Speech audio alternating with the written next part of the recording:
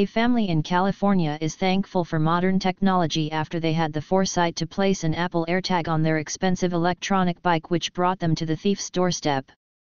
Johnny Ehrman relies on her $3,000 e-bike to commute daily to school and work.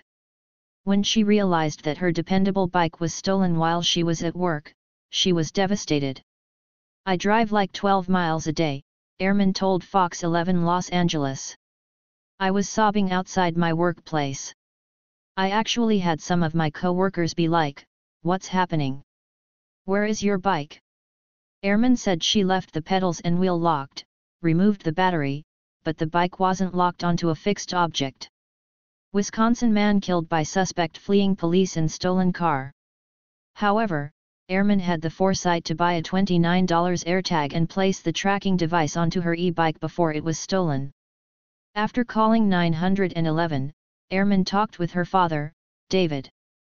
The pair took out her iPhone and tracked the stolen e-bike and saw that the AirTag was still on the move.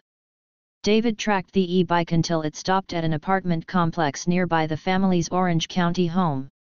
After he went to the exact location of the e-bike, he had a brief confrontation with the man who attempted to steal his daughter's e-bike. Missouri elderly woman accused of robbing bank for third time. "The dude just stood there with the look on his face like I've never seen anyone with that look," the dad said. "I think the look was shock. Like, how did you get my location?" The Orange County Sheriff's Office did not release the name of the person who attempted to steal the e-bike. A spokesperson with the Sheriff's Department reminded residents to let local law enforcement take over the recovery of stolen items. As much as the convenience of technology plays a vital role in the quality of our lives, we want to remind our communities to utilize their local law enforcement services when they've been victimized by a crime instead of placing themselves into harm's way, the spokesperson said.